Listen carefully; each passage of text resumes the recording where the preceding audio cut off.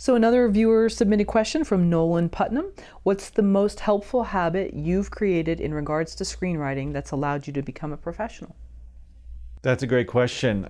Is there one habit that's been the most helpful?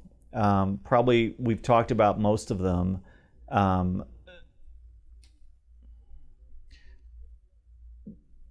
Probably the most important perspective has been to see it as something I'm always learning and I'm always growing, and that's okay. It's not like I'm supposed to know it all and be perfect at it, and the things that I write are going to just be great automatically and others are going to love them. To see it more as it's an ongoing quest of kind of a self-development, self-education.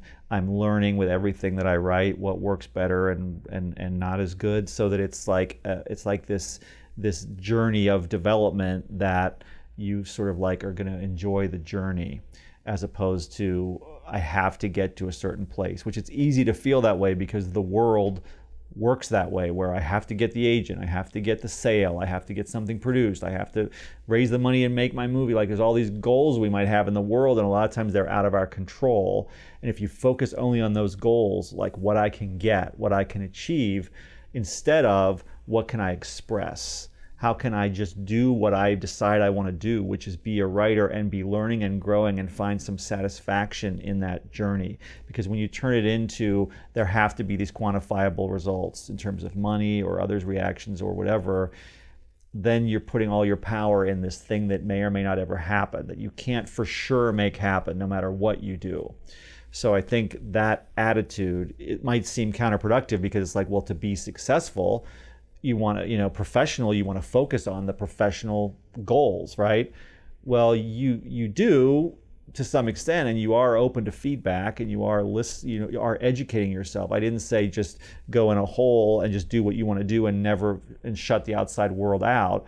I'm saying engage with the world, with feedback, with education, with trying to understand and get better. So it's growth, but making it a positive growth for yourself that is about making me better and making my writing better, not making my results better.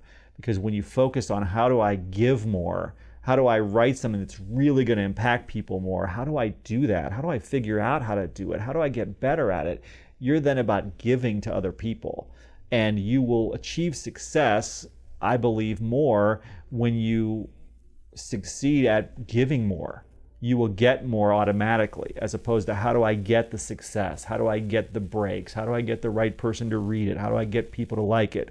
It's more, how do I create something so wonderful that people will just automatically like it? I'm not even concerning myself with that. So it's like taking the power into your own hands and being about how you can improve your stuff and yourself as a writer. Having that approach, I think, is a stronger, healthier approach that's going to lead to success more than if you do it the other way. Yeah, that's amazing, because I mean, especially too, if you do live here in Los Angeles, which you said that you don't necessarily have to, but it definitely helps. You're bombarded every second with reminders, whether it's billboards or someone going by you of somebody else that's higher up on the proverbial sort of food chain, and it's kind of thrown in our face. And it's really wonderful to think of the unplugging from that, because that's almost the anti sort of culture here. And then, I mean, was that something that was always a part of your makeup, or you had to learn? Oh no, I have to learn. I mean, it's like an everyday practice, that thing again. Right. An everyday practice of being about, I'm just about the purity of expression and growth and learning and improving, as opposed to the, how do I get the result that I want from others? It's because we don't naturally do it that way. We have to sort of like decide, that's how I'm going to approach this instead. Right, and I guess too, in the last few years, and not to get too morbid, but we've seen people who have achieved tremendous success obviously not be happy. And then you have to ask yourself, well, then why am I doing this? Yeah. And it has to be essentially, and as sort of, follow your bliss as it sounds, sort of bumper sticker on the back. It has to be about that, because, we do see so many people that have achieved these amazing results, and the end result for them showed that it wasn't enough. I do think it really is about making the daily practice, journey, writing, whatever, enjoyable. Being at peace, enjoying what you're doing each day, finding a way to make it that way so that the journey is a positive journey and not be so caught up in the destination. Because if you enjoy what you're doing, you're going to do it more, you're going to do it better, you're going to want to learn more, but it comes from a certain level of confidence and trust that what you're doing is worthwhile. And if you measure that only in like money or career statistics, you may never get there, and you may always be insecure about that. So, but people that want to write, usually there's more of like a passion, more of a purity of, I just want to do this for some reason.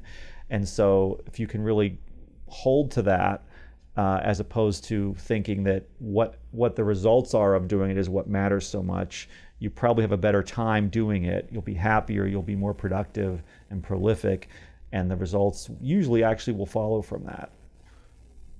And just real quickly, before you chose your major for film and television, what was your goal before that? What was your major? When I first started college, I experimented with being an English major and thinking of writing fiction, poetry. I experimented with being a music major briefly, but I pretty quickly, I took some of the introductory film classes and I realized this was the medium that I really wanted to try to write for. Right. And you said just that festivals really aren't about the laurels. I think I heard you say in another interview. I thought that was actually beautifully put, but maybe, I don't know, maybe you didn't say it. I don't think I said it, but that's probably true. Okay, okay. Let's say you didn't say it, but that goes back to what we're talking about. The end result, is not really what it should be about. And I know it's easy to theorize that and say these things, and then we all have to kind of live in a reality that is life, and you're competing with people all the time, and that's something that happens in preschool and it happens in adulthood. But to really have something that we get from it that's more than an accolade, I think do you think that's what keeps you going in terms of why you continue with it? I'm not sure what keeps me going, to be honest. I mean, I think that I keep going like most writers because it's just like what I do. It's what I've decided I do, what I want to do, and I'm engaged with the challenge of getting better and writing things that really fulfill why I wanted to be a writer, that are the kinds of things I loved that I wanted to create more of in the world.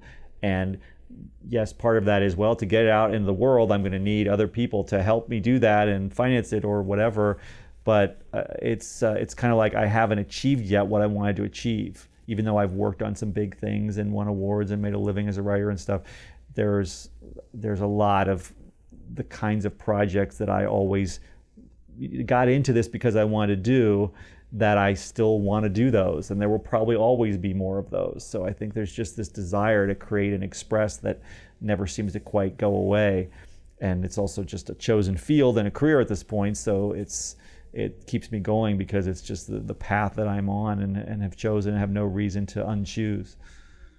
Yeah, I mean, I could say the same for Film Courage, and it'd be great to have videos get this amount of views, but at the end of the day, it has to be about, the conversation, like today's conversation, and that's worth it for us. That's what we do this for. So I could see, even though I'm not a screenwriter, how there has to be something else aside from, we're hoping Erik's video gets, millions of views or whatever. It has to be that the process of it was enjoyable, which it has been. So.